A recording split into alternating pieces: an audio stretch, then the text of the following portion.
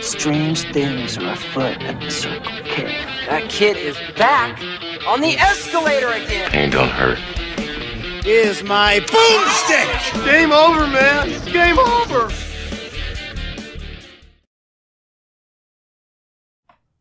Welcome to the Bargain Bin. He is your host, Ben Mason. And he is your co-host, Sandra Luketic. And today we're talking 1981's The Howling. We assume that if you're listening to this episode, you have already seen the movie. And I have seen this movie a lot. I have not.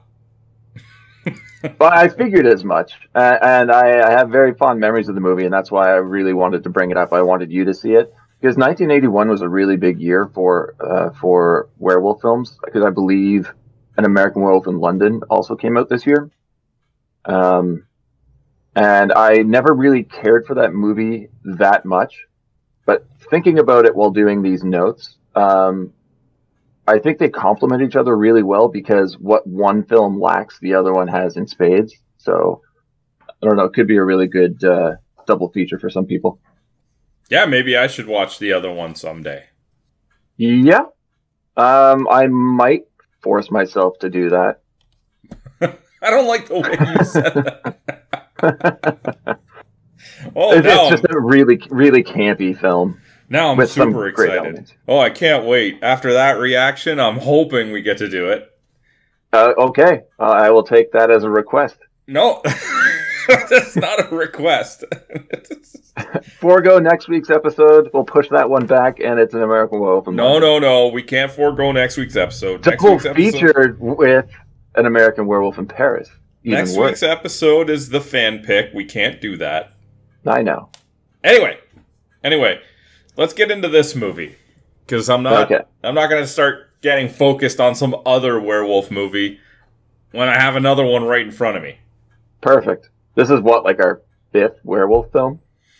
Anyway, that's something like we that.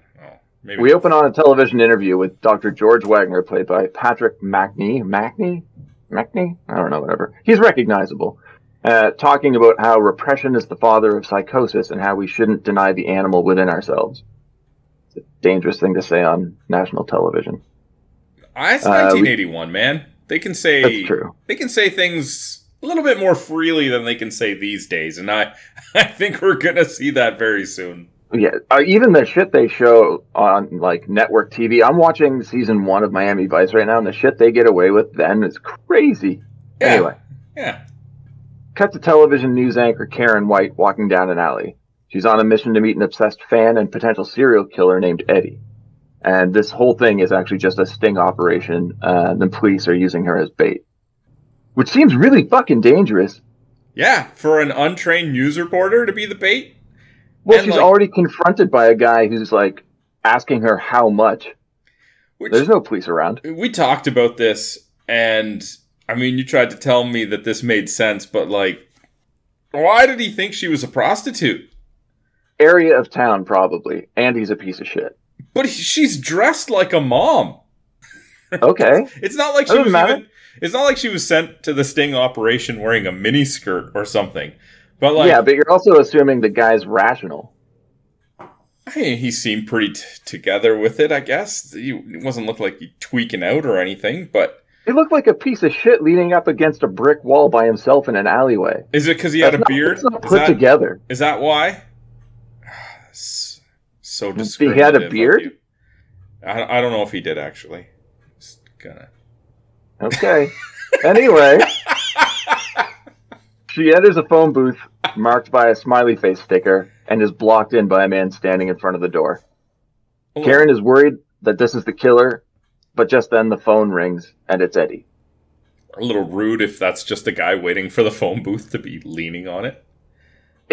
Yeah, it is. It really is. Give her a little bit of space here, buddy.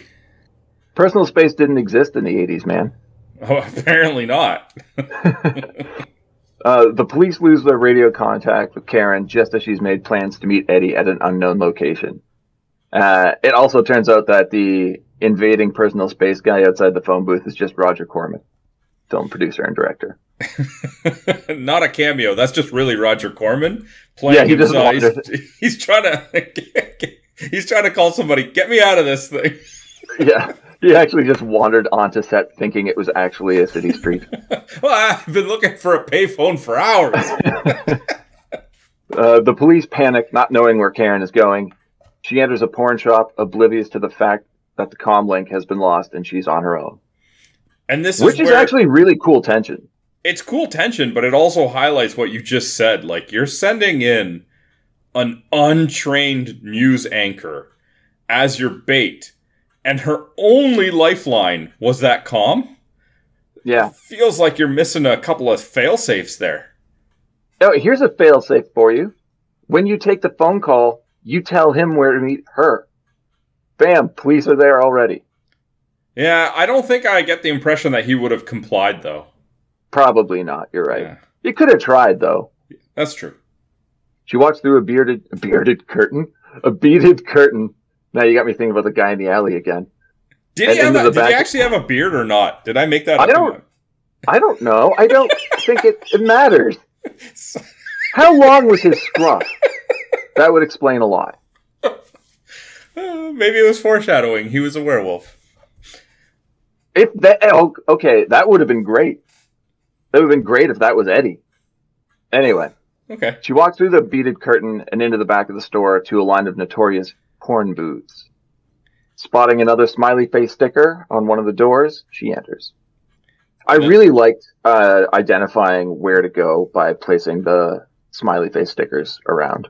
Well, yeah, because to anybody walking around, just looks like, somebody defaced the property with a sticker. Once in the dark booth, a film plays portraying the rape of a teenager. Karen states her presence to Eddie, who is now standing in the booth behind her. He puts his hands on her shoulders and forces her to watch the film. So this part really creeped me out. Yeah, me too. Because not the fact that he recorded a video of this woman getting raped, although that's creepy, obviously, but the fact that he somehow got it projecting in the porn booth without anybody that works there or owns it noticing. Because if I'm not mistaken, you can pick what plays there, but you don't control it. Like, you don't put in your own home videos. I think that was the movie in the booth. Oh. You didn't get to pick. You pick the booth, and whatever's in the booth is what you end up watching. I don't know this from experience. I just realized how bad that sounded. But yeah, no, you just go in and put your money in, and you see what you see. See, I thought that this was something that Bill was involved in the recording. Eddie? You mean Eddie? Yes. Bill was in Eddie's actually just the guy being like, look, your husband's cheating on you. And not just cheating on you, he's cheating on you with women that are not willing. Oh. Yeah. I don't think that's cheating. Well, yeah, but I mean, forcefully. I meant Eddie. I thought this video was like Eddie had recorded himself participating in these acts. I could see why you would think that, but no, it's disturbing either way. It's very disturbing what's on screen, but so that just means that that's the kind of movie that's playing in that booth, which makes it creepy in another way that people are going to watch that. You know what? It's really fucked up.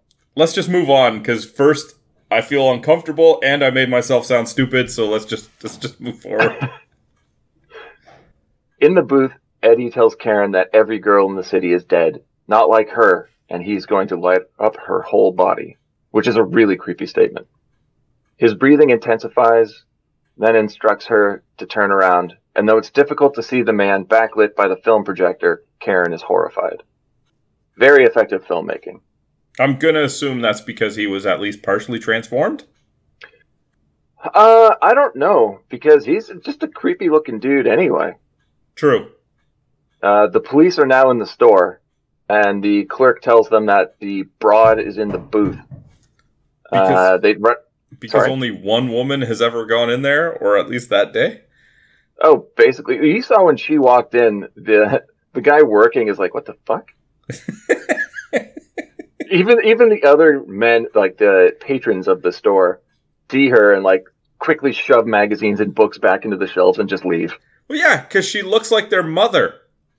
I think it's because it's a woman. I get it, but yeah, and they don't want to be seen there. Well, yeah, they're embarrassed. Speaking of embarrassing, that would be the police coming up here, because they run to the back when they hear her scream and open fire on the booth, missing Karen but shooting Eddie repeatedly through the door. And I have no idea how they didn't kill both of them. Yeah, it's not like they could see who they were shooting at. Nothing. They couldn't see anything. They just opened fire, and then you see blood come from under the door into the hallway. It seems about right? Like, that's police tactics? I guess. Police in the 80s. Or now? Or now, I guess, yeah. Wow, the realism in this film. Whew. As her now present husband Bill escorts her away from the scene, we overhear an officer saying that Eddie was unarmed, and that's a huge trouble for police reports, which never comes up again in the story. I would have loved drop a line somewhere where they're like, they almost fired like 8 police officers. It also could be a little bit of foreshadowing. How so? Isn't it? No, never mind.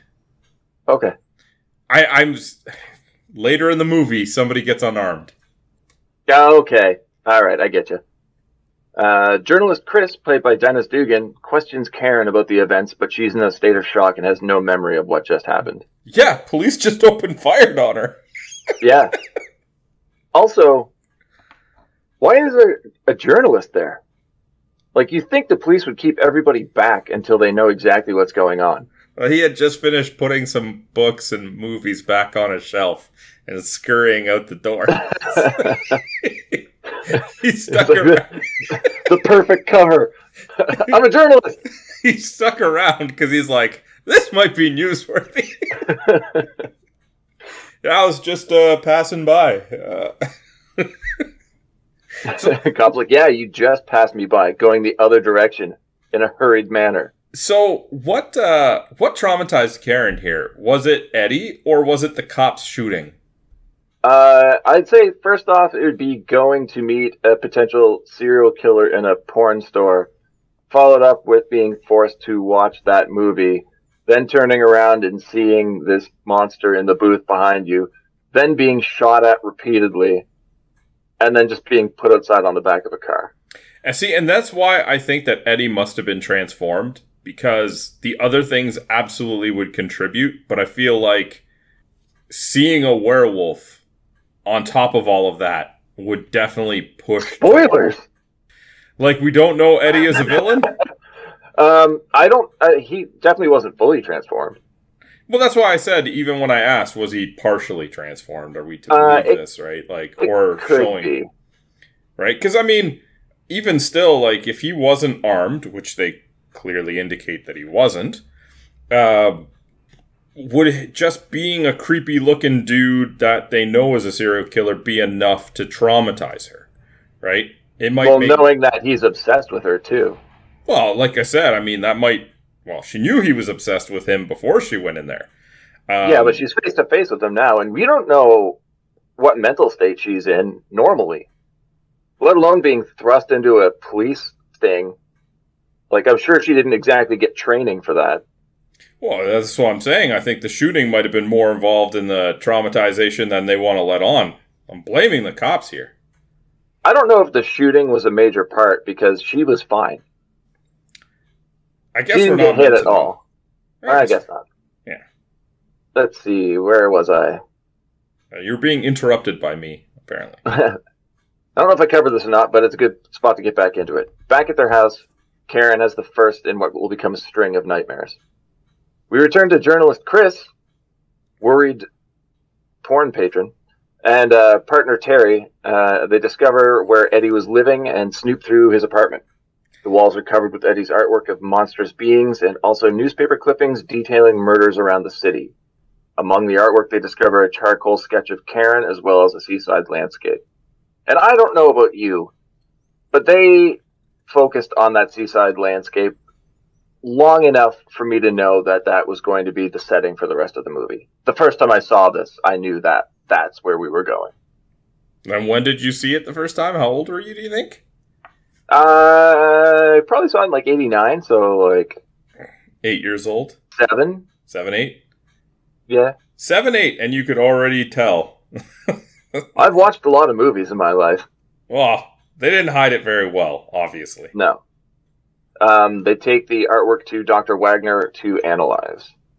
And let's see. Karen stops an intimate moment with Bill because of the flashback she's having, and Bill acts like a complete asshole, rolling over and going to sleep. I mean, read the room, Bill. Like, she was just traumatized in a, we don't know, werewolf, no, but a serial killer police shooting confrontation. You think she's got her engine revving at this point? Come on, man. Bill is one of the most awkward characters in this movie. Yeah. And I think it's intentional, because every time we see him, he looks uncomfortable and out of place and acts as if that's true. And as we see him throughout the movie, he kind of becomes more and more comfortable. Okay. Yeah, I know this movie actually has a little bit of character development. It has character development. The question is if it's good. Yeah, true. The station manager decides to put Karen on TV too early, and she freezes when they go live, obviously. I'm not entirely sure what they thought was going to happen. I mean, I feel like they don't really say how long it's been, but I feel like it's only been a few days. Yeah, I get that feeling too, like 2-3 days. Yeah, because it feels like they're forcing her to go on, and she doesn't want to, but she's just going with the flow on this one. Yeah, and it makes me wonder who sent her on this sting operation. Was it the police or the radio station or the television station? That's a good question. I'm sure they tipped the police off to it and tried to make a story out of it. Yeah, because it's not like they're not privy to the information of what took place. Yeah, and when they have to cut the live feed, the station manager throws on an editorial that he did himself and says something along the lines of, "Now that's a real journalist right there." Yep.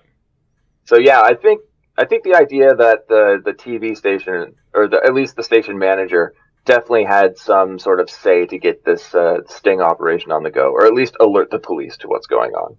Fair. For personal gain. Yeah. So he shouldn't be so oblivious to what she's gone through, is what I'm saying. Yeah. Yeah, well, I think it's more of he thinks he knows what's right, and she froze, so it's her fault. Jackass. I guess, yeah. Well, she goes to Dr. Wagner to try to regain her memory.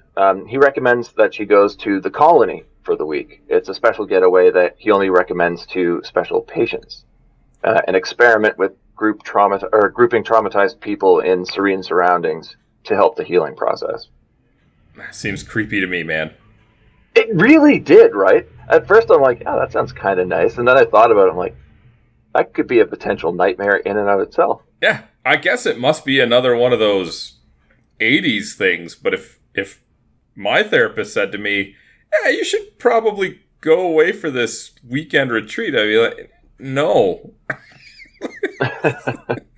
No, I'm good at home, feeling safe. Yeah. Why don't we just do the task that you are assigned to do right here? Yeah. I don't know. Without it, the story doesn't exist, though, so I get it. I'm wondering how much of this is different than the novel that it's based off of. I didn't even know it was based on a novel. Yeah, I completely forgot about that, and I'd definitely love to check it out at some point. Try and track that down. Okay, cool. Well, we cut to Earl, played by the amazing John Carradine, father of David Keith and Robert Carradine, on a beach at night yowling at the moon. Now, I felt really bad because when we watched this together, I thought that was Crazy Ralph from the Friday the 13th movies. And they do look similar, but then I felt really bad because John Carradine had an amazing film career, and I completely thought he was just somebody different. But anyway. I forgive you. Thank you. That means the world to me. I mean, it looked like you were... It sounded like you felt bad for a comment that I didn't even remember happening. I know. I had to address things. Also, I'm going to address this right now. I also feel really bad because during our Ninja Turtles episode, I called them amphibians. They're reptiles. Didn't you already apologize for that? Probably, but it still weighs on me. Let me be. Let it go, dude. Just let it go. Well, this is just a group beach party and cookout at the colony. Karen and Bill meet married couple Jerry and Donna, other patients of Dr. Wagner. Jerry offers Bill some of his barbecue, but we learn that Bill is a vegetarian because of course he is. Again, fish out of water, Bill. Next they meet Noble Willingham, played by jolly old Charlie Barton, who is as country can be. And I think that's a character that they really needed in this film because everybody is so serious, rightfully so, based off of what we've seen. But his over-the-top personality and humor, I think, really lightens the tone to get us into the colony. I thought it was a really smart move. Sure. Well, it's time for a beach hoedown. Earl sits off to the side, stating he can't go on like this anymore. They're not doing much to try and hide what's going on in this movie. I remember thinking that it was more of like a mystery, like is it or isn't it a werewolf thing? Is there only one werewolf? Are there more? What's going on? But Earl just kind of blurts it out. Bill encounters nymphomaniac Marcia, played by Elizabeth Brooks, and says he's looking for his wife. Her answer? Why? Bill quickly excuses himself. She knows Dr. what she Wagner, wants? Yeah, she knows what she wants. I don't know why Wagner would... Oh, actually, wait, yeah, I do. I know why he would want her at the colony, because of reasons we find out later. Or reasons that Earl will just blurt out again later. Dr. Wagner walks with Karen, explaining why he thought time in the country and being away from television is best for her. Marcia returns a book to Wagner, saying he should keep it to himself. She doesn't want her brother T.C., another patient, reading it because Wagner has already done enough damage. Now, that's a backstory that we don't get that I would be really interested in seeing. Because I find T.C., her brother, wearing his weird furry vest, is probably one of the creepier characters in the movie, and we really don't see a whole lot of him. Nope. He's just there for a few shots of awkwardness and then maybe a little bit story of progression. Yeah, I don't know if at this point, I guess you're supposed to not know who might be a werewolf, and they're kind of using him as a bit of a red herring. Yeah. Depressed, Earl wanders the beach and decides the best way to end things is to throw himself into the bonfire. The other residents hold him back and try to calm him down. There's truth to his woes, but the other residents tell Karen and Bill that Earl acts up a lot and sometimes drinks too much, which is a pretty eager way to explain away the whole situation, I would think. I mean... Yeah, that's just Earl. Sometimes he gets drunk and jumps in a fire. I mean, if he's a, as we're to believe, patient at this mental facility, and they know he has a drinking problem, maybe letting him drink at a beach hoedown is not a good idea. Yeah, really. Let's get this crazy, old, drunken, traumatized man around other trauma patients and just see how that goes. That's an experiment, Wagner. Yeah. That night, Karen has more nightmares of Eddie, then Earl screaming into the fire, and wakes to a howling in the woods. She tries to wake Bill, but he's dead to the world. She leans out the window and into the night, and hears multiple howls from within the woods. Bill finally wakes up and tells her it's just a dog, and go back to bed. Keep being that supportive husband, Bill. Oh man, he is a jerk. Yeah. But it's weird because earlier in the movie, it seems like he is spineless, and now he's just being like a bully asshole. I guess he's only a bully to women. Yeah. Yeah, basically he is. That's 100% right. Fuck you, Bill. Karen decides to build a fire in the fireplace, a good place to do so, but we get a shaky POV shot of something approaching their cabin. She hears a noise and does the smart thing of just going outside, where she finds a scrap of clothing on a tree branch. Once inside, we get a reveal of Marcia's brother watching Karen from the woods. Horror movie 101. If you hear a noise, go towards it. But we already know that she's afraid. So why would she just walk outside? Oh, it's because Bill said it was just a dog. Yeah, she's not afraid of dogs. No. I told you before we started recording, the more I go through these notes, the more my opinion changes on this film. I'll leave it there for now. Okay. The next morning, Karen and Donna are playing tennis when Sheriff Sam Newfield, played by Slim Pickens, arrives to question them about a coyote problem the area is having, providing a quick explanation to Karen's worries the previous night. Not a coyote problem. Wasn't it a coyote problem? Oh, a coyote problem. Oh, that's like nails on a chalkboard. Heard y'all got a problem with coyotes? Well, we have coyotes here, and I have never heard them howl. I hear them whine and like chitter about, which is like, it's still creepy, but I've never heard them howl like wolves. Yeah? Do you call them coyotes? A lot of people here do, yeah. I know. I just bite my tongue. Okay. Cut to Chris and Terry at the coroner's office. They've arrived to check on Eddie Quist's body. The coroner opens the cold chamber to reveal a shredded body bag and claw marks on the inside of the cold chamber door. The belief being that the body was stolen. Okay. Problems here. Do you have anything that kind of jumps out at you? Nope. How would nobody notice a body being stolen? How would nobody notice a drawer for a body opening from the inside? I will give them the fact that there may be no cameras at this point. But I do know for a fact that bodies are signed in and out. So there's no written record. Nobody saw this happen whatsoever. Nobody heard anything happen. Okay, if Eddie came back to life, clawed his way out, he looks fucked up in the first place. So even if he wandered through the medical facility and out the front door, somebody would have had to see him and be like, I don't think he belongs here. Yeah. All right.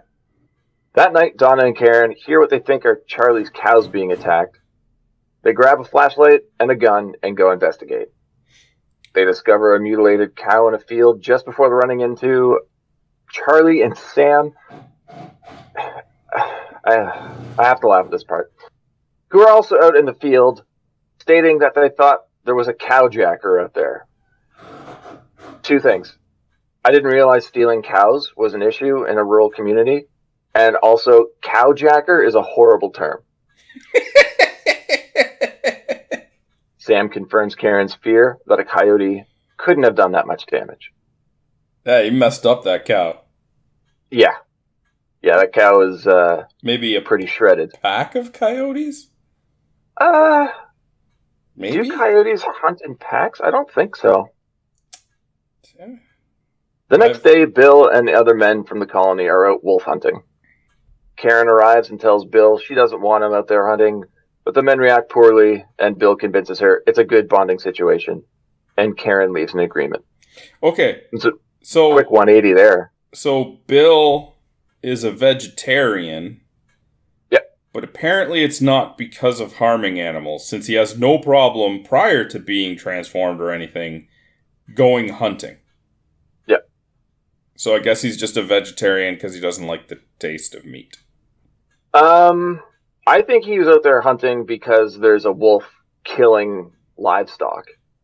And it's another opportunity for him to kind of fit in with the other men at the colony. Like I said, the more and more we go through the film, the more he seems to be finding his place.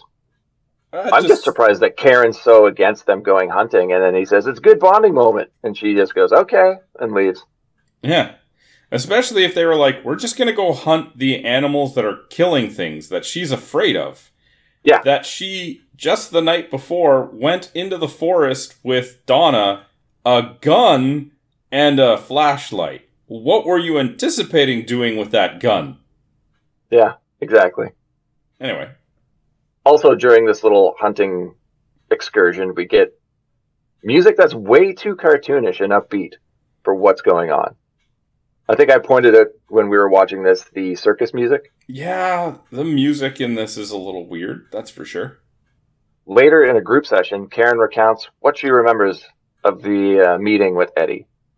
They all urge her to remember everything she saw, leading her to have a panic attack, and Dr. Wagner calling a quick stop to the talk. Yeah, good therapy tactic. Let's flood her until she panics.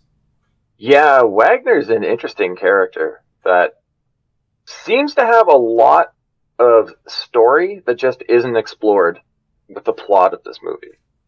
Like, I want to see the beginning of the colony.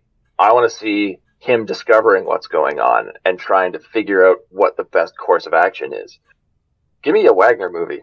Anyway, Bill shoots a rabbit and is impressed that he killed it in one shot, although I thought they were wolf hunting. Consistency! Yeah. But yeah, like his excitement for doing this and his being impressed with his ability, it goes along with what I was saying. He's slowly finding himself and accepting community. And accepting himself for being such an asshole. Chris and Terry are in a bookstore, looking for books on the occult, monsters, and people that are into stealing corpses. And Sandra, who runs this store? I don't know, some amazing actor that doesn't belong in this movie. That's right, Dick Miller. I love the working relationship that Dick Miller had with Joe Dante. Because more often than not, if you watch a Joe Dante film, you're going to see Dick Miller. And he's always a highlight.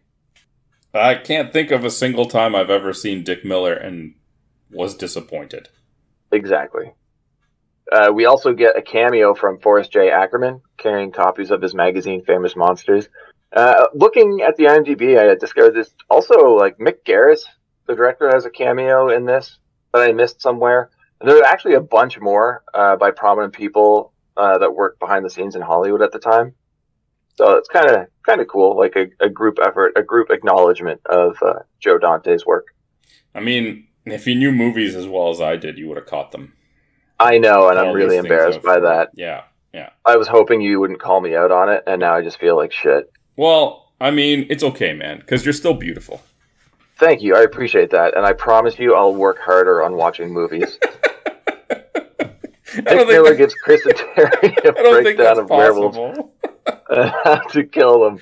The only ways to kill a werewolf, silver bullets or fire. Fire's a new one for me. I didn't know that one. That makes sense why the crazy old kook wanted to throw himself into the fire. Yeah, of course. And I get that for sure. But that's why I really like werewolves, is because the only way to kill them is with silver bullets, which are incredibly difficult to get a hold of. Anybody can just start a fire, and it just kind of lessens the menace of a werewolf to me. But whatever. Everybody can have their own original take on a fictitious creature. There you go. Bill confronts TC and asks what to do with the rabbit he killed. TC says that his sister can cook it up for him because not eating something you kill is a sin. Wait a minute. Does that mean that Eddie is eating the people that he's been killing in the city? I mean, it's very possible. He's a werewolf. That's disturbing. A hesitant Bill agrees and heads over to Marcia's cabin. Oh, which sorry, is a stupid spoiler. move, Bill. Yeah. From this point on, we just... It's fine that we know that we're supposed to dislike Bill, right? I thought we were supposed to dislike him from the start. I don't think so from the start. I just think as we go through the film, we are supposed to dislike him more and more until the point where we're just like, fuck that guy. I mean, he got mad. He got mad at Karen when she wouldn't put out after a traumatic experience. And I don't think that paints him in a good light from the start. No, I know, but he's already encountered Marcia on the beach, knows exactly what she wants, goes to talk to her brother about what to do. The brother says, go see my sister. And he's like, yeah, I think I will. But, okay. Once inside, Marcia cleans the rabbit and throws Bill the tail before she kisses him, biting his lip in the process. Bill quickly leaves and heads back to Karen, but is attacked by a beast on the way. It bites his arm and darts back into the darkness. Bill stumbles to his cabin and is rushed to Wagner, who gives him a shot to fight any potential infection. So Wagner knows what's going on at this point, and I'm assuming that shot is just for appearance? Placebo, if you will? It's definitely for appearance. It could just, it could be a legit, antibiotic, but knowing that that's not going to help. You imagine me like, pretty sure TC's been some weird places, so you might want this injection. Yeah, well, he got attacked by an animal, so you're like, maybe he's giving you, something for, a rabies shot, right? Or even still, it could just be something to help with the pain, right? He knows, all right, transforming, getting bit, doesn't feel good. If I just give him this little bit of, medication, he'll feel a little better and think it's doing something. You just gave me an awesome idea for a film. I don't think I've ever seen a werewolf movie where the werewolf was rabid. So can you imagine a community of werewolves where they're aware of what's going on, they can control it, but one guy gets rabies and just goes mad? That would be fantastic. Seems like a bit much. A bit much. We're talking about werewolves. Yeah. Alright, whatever. Chris and Terry are watching The Wolfman when they get a call from Karen telling them about Bill's attack. They pack their gear and Terry heads to the colony, with Chris heading up the next day. Not even subtle that, like, every TV here plays a news story related to one of the characters or something werewolf related.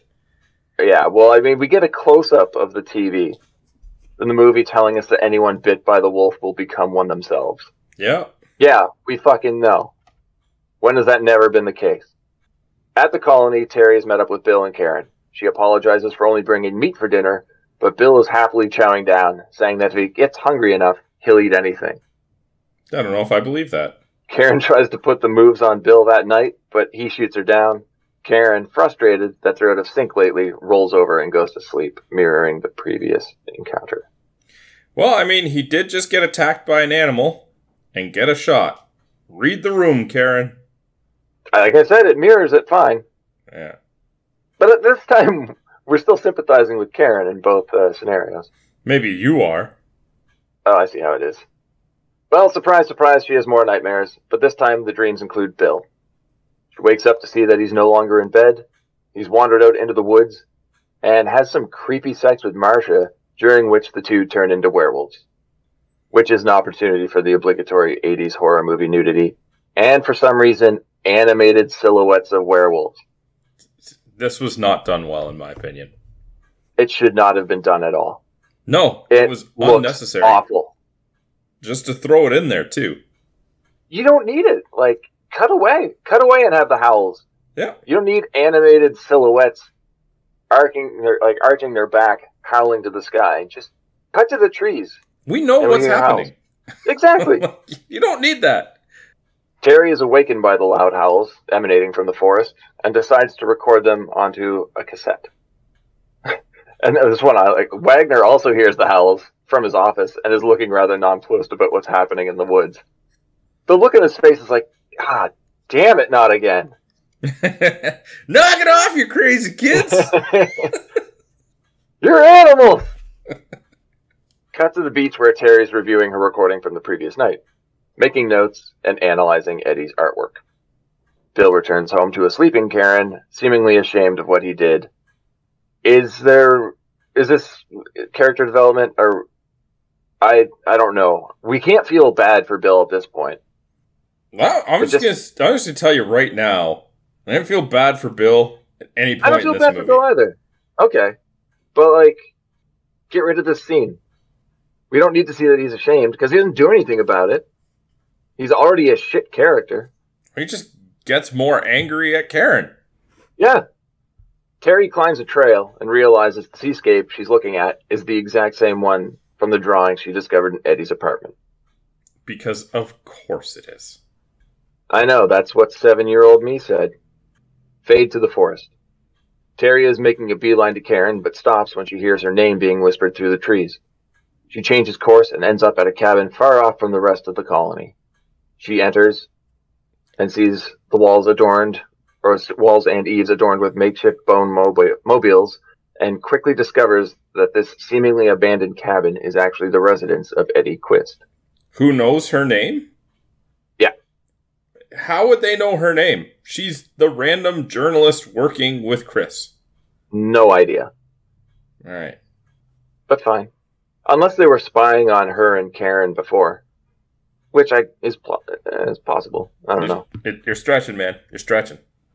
Vicious pounding begins on one of the doors, followed by an animalistic growl. Pretty sure the vicious pounding took place in the forest the night before. Oh! Before the beast can break in, Terry dives out a window and arms herself with a hatchet. A werewolf's arm breaks through the wall and grabs her, but the quick-thinking journalist starts hacking at the appendage, severing it and causing the beast to scream and flee. In a state of complete terror, she watches as the convulsing limb slowly transforms into that of a human being. So was that supposed to be Eddie? I think it was TC. Okay, see, yeah.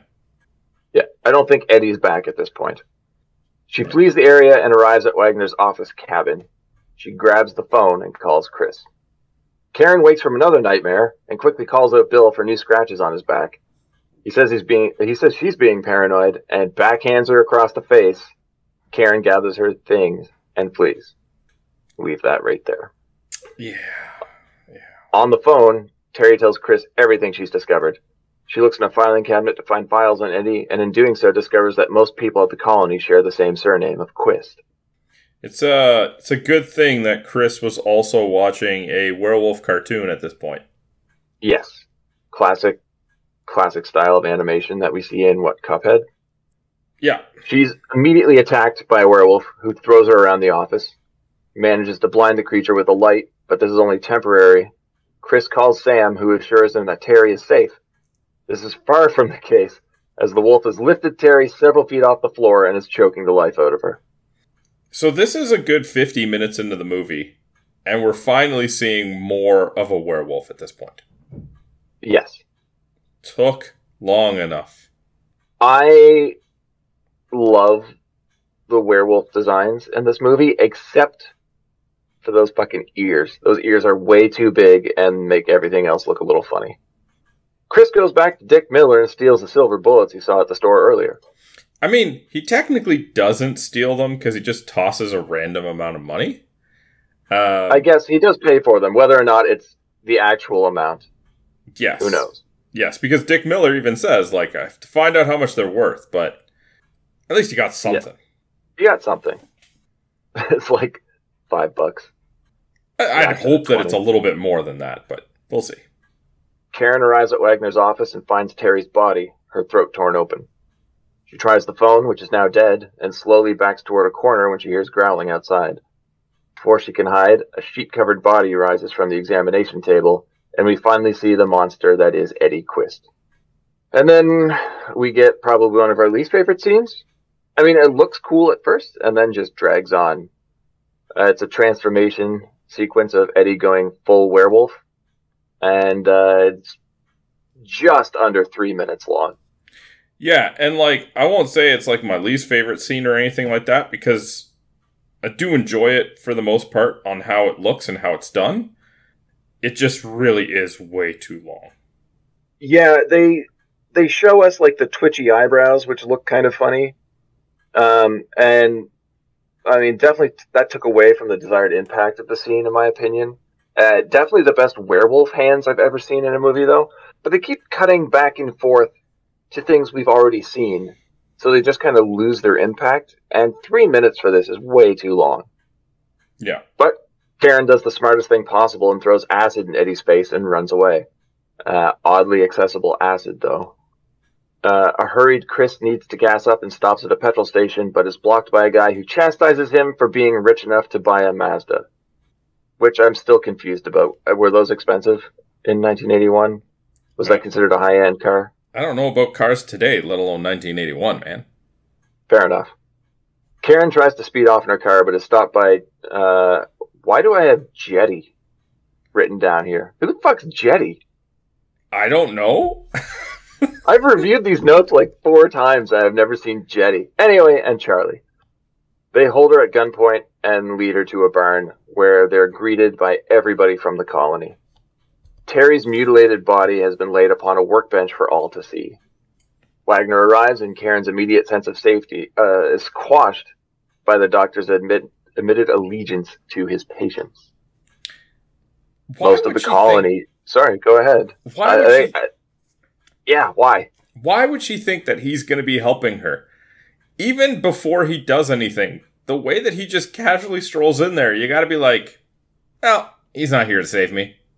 Yeah, just walk in. What's going on, kids? No, it definitely, the way he's carrying himself, there is no safety here. There's no reprieve from what's going on. Most of the colony tries to convince Karen about how exquisite lycanthropy can be, but there are still some members who refute this new method of recruitment. The doctor pleads the necessity of new ways of existence. Living with humans is his plan, but Marcia quickly takes charge, preferring to stick to the old ways where humans were just prey.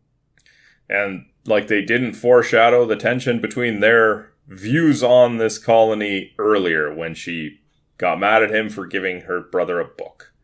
Yeah. Yeah, we knew it was happening from the very beginning there. This movie doesn't hide anything well. No, it really doesn't. The doctor brings up a good point that Karen is too famous to just disappear, but the colony revolts, and Earl tells him that they can't be tamed. Chris has made it to the colony now, and in Wagner's office he finds Terry's tape recorder. He too is then confronted by Eddie, whose face is now severely deformed from his acid bath. During their confrontation, the recorder plays the horrible audio of Terry's death. Eddie transforms again, but before he can fully turn, Chris shoots him in the neck with his newly acquired silver bullets. Good thing. Why the neck? He's not trained in firearms. That's what he hit. I guess. Charlie tells the colony to put Karen in a car, set it on fire, and push it over a cliff. But Chris arrives and kills several of the transforming patients, as well as Wagner, who thanks God before dying. Chris backs them all into the barn and locks the door. He and Karen pour gas all over the area and set it alight. The wolves punch holes through the wall in a desperate attempt to escape, but succumb to the fire. Our remaining humans jump into Chris's car, killing another wolf as they drive off. They're stopped by Sam, who's blocked the road, and opens fire on them with his rifle. They manage to take him out, but the car stalls and is besieged by more werewolves. There's already more werewolves than there were characters we've seen in this movie. Yep. I always found that weird. And I don't know if that's poor writing or we're just led to believe that we only saw a small portion of the colony, but they kind of drove home the point that everybody we saw were the only residents. They absolutely do. I mean, you didn't even have random background characters in the barbecue hoedown scene. No, you didn't. You're introduced to almost all of them. All you needed to do was get a few extras to stand in the background. Yep. No, you're right. 100% right. They fight them off, but a wolf makes it into the car and bites Karen's shoulder. She shoots it with the rifle, and as it transforms back to human form, we see that it was Bill. Karen tells Chris that they have to tell the world. They have to make them believe. So we cut to the TV station. Karen is being prepped to go back on camera, where she goes off script, contradicting Wagner's statement at the beginning of the film. She then begins to transform into her werewolf form, live on television, dumbfounding the viewers, before Chris shoots her, killing her, live on television.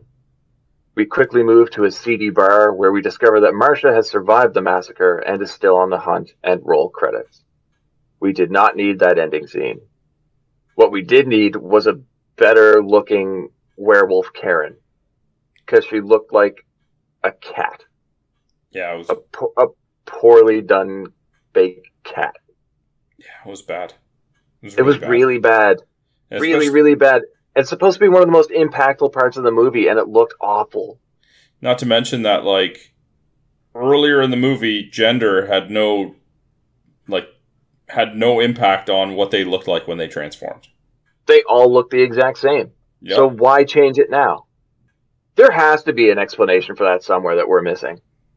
I'm assuming actually maybe the explanation is budget cuts at the last minute. I don't know. But they would have had to make a new costume for that. Yeah, you're right. It's just, I don't know. It's a major letdown to end on that. Like, if it was a budget thing, you didn't even need to make Karen a costume. You cut away, and then when you cut back to her fully transformed, it could just be one of the other ones in the costume, because they all look the same. Yeah, and I really did like the reflecting eyes and like the green eyes and the fangs as she was starting to transform. I thought that looked good. The howl that she unleashed was amazing. I did like the cut to the kids watching TV and just the mother in the kitchen being like, "What are you two watching?" The TV lady's turning into a werewolf. Just like everybody's reaction watching TV from home or in a bar. But we needed a better Karen werewolf costume, and we did not need the Marcia scene. Well, maybe they thought that it would be a great setup for the sequel. It definitely was not that. I mean, you're probably right. That's what they were going for, but it was not a great setup. No, I didn't like it. Yeah, I don't know. I normally really, really like Joe Dante movies. I mean, you haven't, but I like Piranha. I liked Inner Space. Gremlins was great. We both had a good time talking about The Burbs. There are elements of this movie I thought are a lot of fun, but what do you think? How did you feel after watching this? So we're going to get into that right now, huh? No, I just want a brief recap of your feelings of the whole. Then we'll go into recommendations, obviously, later. It's slow, man. Yeah. It definitely was that. I mentioned it. It took 50 minutes to see a werewolf, and I get that there was some teases and things like that. But it really felt slow for that first 50, 55 minutes. And then the ending just flew by. And not in the sense that, it was so, entertaining that I lost track of time. They cut a lot of corners and they fast forwarded the ending very quickly. Yeah. At the time, delaying reveals in horror movies was kind of the big thing. It happened in 75 with Jaws. You didn't see the shark really until the end, but that's because the mechanical shark kept breaking, so they could never really have it on camera. And it just worked to their advantage. But it worked so well that other movies started copying that formula. And sometimes it works and sometimes it doesn't. And I don't think it really worked in this movie. I mean, even if you don't see the werewolf that early, you gotta see some of its effects beyond, it destroyed a cow or it howled in the forest. Give me some early victims or something. Yeah. They don't seem like much of a threat for a big part of the movie. Yeah, they don't at all. Which is, I guess, Wagner's plan. I mean, that's what he wanted everyone to live in harmony. But, I don't know. It was definitely missing. It was definitely lacking in this film. They needed some early reveals. I agree. Something. So, when I said budget cuts, what do you think the budget of this movie was? $1 million. Yep. Really? Estimated $1 million. Yeah. Okay. So, yeah, and even in 1981, that doesn't seem super high. For $1 million, it looked good, I would say. For the most part. Then they throw in a cartoon silhouette of werewolves for some reason.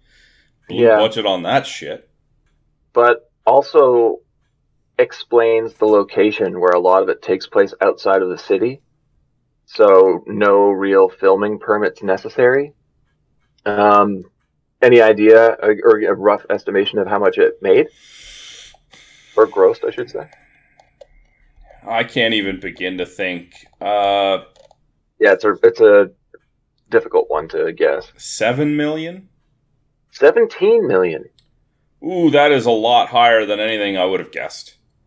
Yeah, well, keep in mind too, the heyday of werewolf movies. This year started the kick again about the werewolf genre. Well, I mean, let's be fair. Even in 1981, even if my guess was accurate, 7 million would not have been considered a failure by any means. No, not at all. But also, this is probably one of the better werewolf movies that we got up until this point. When comparing it to anything else, probably leaps and bounds ahead of most other films. It wasn't exactly a big genre. So, yeah. I mean, there's probably... people probably thought it was great when it came out. Care to guess on ratings? I think they're a little bit more along the lines of how I feel about the movie and less so how you feel about it. I'm going to say that since a lot of the reviews on the internet are more recent, people like their throwback stuff, 6, 7 out of 10. 6.6 out of 10. Ooh. You were correct. Well, I mean, I gave a range. I kind of cheated, right? It's almost exactly in the middle of that range. I might as well be a weatherman. It's a 40% chance. Yeah. One thing that surprised me was on Rotten Tomatoes, the critics gave it a 72 and the audience gave it a 58. Oof. Yeah. And I guess I'll just kind of go into the awards here, because when we were watching this, you were dead on. This is worst performance, and I defended why it wasn't. But for worst performance, I had to agree with you. After watching it again, reviewing notes, looking at how much screen time people had and what we got from them during that screen time, undeniably the worst performance in this movie is Dee Wallace, right? Not even a question. I don't think that... I don't think I could even entertain an argument from someone else that another actor would get worse performance. I was trying to defend her this entire film, and then I thought about other roles I've seen her in, and I was just like, in comparison, she's terrible with this role. Well, that was the big thing. We're talking about it, and you're telling me, like, she was in this, and I'm like, how? Yeah, how? We're watching The Howling. how could she do The Howling, still get big offers, and then knock those ones out of the park? It just doesn't make sense. I don't know. Maybe going from Joe Dante this year to Steven Spielberg the next year? There's so much overacting. There's way too underacting. There's way too much underacting. I feel like emotions are just not even there for the most part. I really can't say much more. If you've seen this movie, you should see what I'm talking about. What about best performance? So honorable mention to Dick Miller. Always. But I can't, because of screen time, pick him. Although, if he got a couple more scenes, I would have stretched it. I'm going to go with Patrick Macnee? Okay. Macnee as Dr. George Wagner. I think I'm going to pick him primarily because he was the least offensive to me. Okay. Interesting. I mean, definitely a strong performance, for sure. I mean, he's a character that they didn't rely too much on, right? He didn't really need to do like a wide range of different emotions. He didn't have to really carry too many scenes. The closest would be maybe the first scene when he's on the television station, which is very informative. But he does come off as distinguished, intelligent, well-spoken.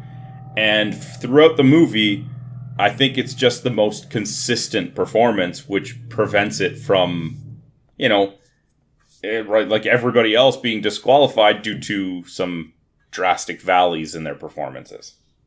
Yeah, and I think choosing to start off the movie with Wagner, who I believe he's the very first person we see during the TV interview, is a very smart move because he is a strong actor, and you start off your film with that. It makes sense. I disagree that he's best performance, though. That's fair. As long as you can see where I'm coming from it. I'm okay a great pick, for sure. I totally understand why you did it. But I'm going to have to go with Robert Picardo as Eddie. I thought every time he was on screen, he was gripping, demanded my attention the entire time, played with his voice a lot, played with emotion a lot. And while you couldn't see a lot of his face all of the time, you could see his body movement all of the time. And he was moving in awkward ways that were physically intimidating. I thought he did a great job. And I also kind of find it kind of funny that my best performance and honorable mention for best performance were the garbage men from The Burbs. I mean, I'm not going to argue that his performance wasn't good. But my argument, and one of the biggest reasons that I didn't consider him, is because he had almost the same amount of screen time as his garbage man partner from The Burbs. Not true. Think about it. His voice is at the beginning with the telephone, then you see little bits of him in the porno booth. You do not see him again for like 50 minutes during all of this slow build-up until Terry goes to the cottage, and even then you don't see him until the end. You see a transformation scene, you see him come out with acid. If you go back and actually time his screen time, it's pretty low. But you still see more acting range than Macnee. I didn't say he wasn't great. He was. I'm saying that he didn't get that much screen time. And that's what made it hard for me to consider him, because really, he's pretty much in 3 scenes. Okay, but if we take screen time away and remove Dick Miller from the movie, would you say that Patrick Macnee did a better job at acting than Robert Picardo? No, but that's the big thing. That's all I was curious about. And that's why I said, I literally prefixed it by saying, I'm not going to argue that he didn't have, like, a great performance. Yeah. My difficulty with selecting him is because he had barely more screen time than our honorable mention. Okay. Well, I will change it then, if that's where we're going. My pick is Dennis Dugan as Chris. You don't have to change it. I was just trying to play off of it and let you know my thoughts on it. You're perfectly able to pick it. And that's why I selected Dennis Dugan. So, did you really? What? Did you do that whole thing to Yes, of course I did. It's Dennis Dugan. He's the best actor in this movie. Oh, I hate you so much. I knew you were going to call me out on that. We've talked about that numerous times in other films. I hate you. Such a jerk. Dennis Dugan was great in this movie. We're introduced to him as Chris, and he's not an imposing character. You think he's just a throwaway.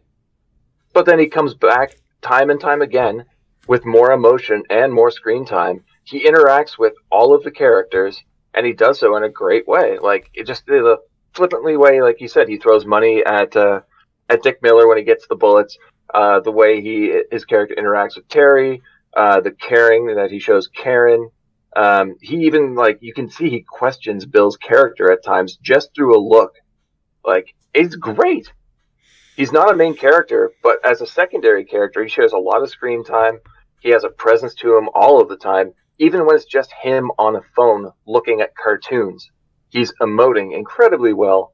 He speaks very well. He's the best actor in this movie, for sure. Well, I can't argue with that, because he was the one that I was debating between him and Patrick Macnee for my choice, so... Oh, yeah? Yeah. Yeah. Both strong choices, in my opinion. Alright, you jerk. I can't believe you fell for that! What was your most memorable or favorite line? Walter, our bookstore clerk, Dick Miller. Okay. Yeah, we get them all. Sun worshippers, moon worshippers, Satanists. The Manson family used to hang around and shoplift. Bunch of deadbeats.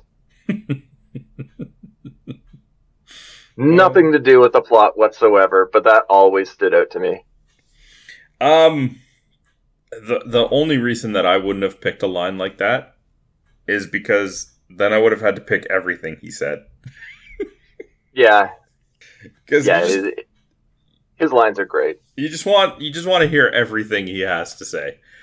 And this wasn't my favorite line. It's my most memorable line, and it's pretty negative in my opinion. Mm-hmm. But it's also, as we were discussing earlier, very emblematic of the time that the movie came out. The lack of knowledge, weight, or understanding that people put into mental health at that time. And it's when I don't know if he's the video producer at the news station or if he's just the manager or something, but Kevin McCarthy, Fred, puts Karen back on TV before she's ready. And when she's having her little near panic attack, he says, "Who knows? Maybe she's pregnant." Yeah. And like... Yeah, it's pretty fucked up. I was so disappointed, and I can't put myself in the mentality. I mean, this movie was made before I was born. Don't know what the world was like back then. But watching it today, I'm not going to forget that line just because it's like, oh, come on, man. Like, you are very well the cause of this. You probably are the one that set this up with the police to have her do the sting. You're the one who pushed her back on camera way too early, and then you just flippantly wave it off, call for another news anchor, and you just state the reasoning as maybe she's pregnant. Not the fact that she was involved in this police shooting, werewolf attack sting, but maybe she's pregnant. Yeah, it's pretty deplorable. So that being said, don't know what else to say. Let's go to my most memorable / favorite moment, which is absolutely my favorite moment. Okay. And it was the first scene with Dick Miller at the bookstore. The whole thing. Yeah. Yeah. Great. He's great. He honestly, I said this to you when we were watching it. It's almost a disservice to have him in the movie because his greatness just makes everybody look that much worse. Yeah, it definitely pokes holes in some of the performances, except for Dugan.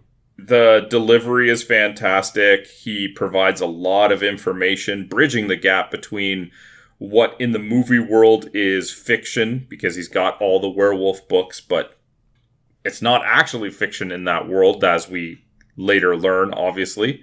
And he just has like a presence on the screen.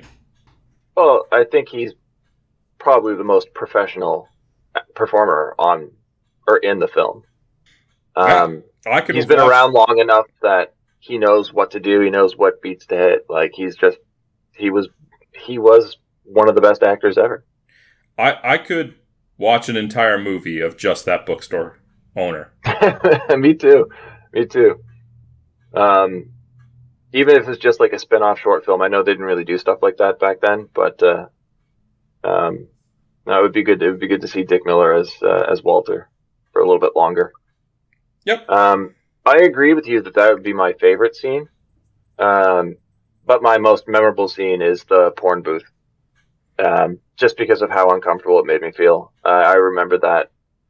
Keep in mind, like, I saw this when I was 7, and it fucked me up for a long time. And every time I think of The Howling, like, I do enjoy the film, but that's the first scene that jumps out to me. Okay. I mean, you really can't argue that. Yeah, it's definitely the most uncomfortable moment in this film. Yeah, for sure. Yeah. All right. Well, that was our awards. I almost hate to ask, but what's your final recommendation on this one? I'm kind of torn. I really do enjoy the movie, but I don't know if it's because the movie is good or if it's probably just one of the best werewolf movies we've gotten so far. So, okay, that works. That works perfectly. Would I recommend this movie to anybody? No, it's very slow. It doesn't offer like thrills and chills like a lot of horror movies tend to do. But if you want to watch a solid werewolf movie, 100% check out The Howling. It's one of the better ones out there, but it's definitely for a niche audience. So for anybody listening to this that doesn't love werewolf movies, don't bother. I mean, it's got a great cast, it's got a great director, some relatively strong writing, but it is a werewolf movie for werewolf fans. And if that's not what you're looking for, don't do it. You? I think you're being generous. I don't recommend anybody watch this movie. I get that there was a time and an era where this might have been a little bit more accepted, enjoyable, university acclaimed, but we're talking 40 years ago, man, and in my opinion, it didn't age at all. There's way too much slow build-up in... You mean it aged poorly? What did I say? It didn't age at all. Oh, I meant to say it didn't age well at all. Oh, okay. Sorry. There's... I mean, in the last 40 years, there's been so many better werewolf movies released that I don't see why you would spend your time watching this. The first hour barely feels like a werewolf movie. It feels more like a drama with werewolves. I got nothing, man. I can't articulate it. It's a pass. It's a hard pass. I have to ask, though, and this is going to put you on the spot. Of course it is. You said in the 40 years since this movie came out, there have been much better werewolf movies? Yeah. Like what? Well, we reviewed Late Phases. Late Phases is great. The werewolves look like trash, but it's a really good movie, yeah? You know what, though? I would take a much more enjoyable movie over a movie with better special effects. Yes, these wolves looked good, minus Karen's final... Yeah. Werecat. It's not even a werewolf, it's a werecat. But, yeah. I mean, there's gotta be better. It's just so much better. I mean... It's hard to do a good werewolf movie, man. I'm not saying it's not hard to do, but okay, obviously very different tone, but I would sooner watch Teen Wolf than this any day. And you almost did. I almost picked Teen Wolf over this. Why didn't you? That would have been so much better. This is better. I mean, we also reviewed Cursed, which I didn't enjoy. And I would still sooner watch that one than this. No way in hell. Totally would. I think the only werewolf movie out there that is better than this all around is Dog Soldiers. I'm surprised you wouldn't say something like Silver Bullet. Just due to your biases. We know I love Corey Haim, and I definitely love Gary Busey and Terry O'Quinn. But that is the worst fucking werewolf I have ever seen in my life. Yeah, but I mean, I flat out said because of your biases. No, I'd still put Silver Bullet below the Howling. That's harsh. I don't know. This movie does hold a special place in my heart, and maybe it's because I was traumatized when I saw it so young. It just kind of stuck with me. But yeah, it's a strong werewolf movie in my opinion. And it definitely has its weaknesses. So obviously there is a bias here towards that film. But I don't think there's a lot out there better than this, more competent than this. But I don't know. Maybe I'll find one. We'll cover it. Yeah, maybe. I'm sure as soon as we finish recording, you'll have I forgot about that one movie moment. Oh, probably. All right, well, that being said, if anybody has any thoughts, opinions, want to chime in on our argument about the quality of this movie, you can hit us up on social media. We are on Twitter at BS Bargain Bin. You can find us on Facebook, although Facebook's not really that active anymore these days. Or you can even email us, bsbargainbin@outlook.com. We've already alluded to it. Next week, we are doing our October fan pick. So would you like to remind the audience what that was? Yeah. So next week we will be covering the 1991 classic Ernest Scared Stupid. From Touchstone Pictures, monstrous trolls have sprung to life. I sure hope you're from Keebler. And now Ernest P. Worrell is springing into action. He'll try anything. I know Tai Chi Kung Fu, chow mein. And everything. Your shoes untied. To save the day. It's showtime. Yeah. It's Ernest P. Worrell in a brand new movie. Ernest Scared Stupid. How about a bumper sandwich, booger lips? Know what I mean? Starts Friday, October 11th at a theater near you. All right, thank you, Craig, for that pick. We will see you guys next week. Until then, have a good one, guys. All the best, guys.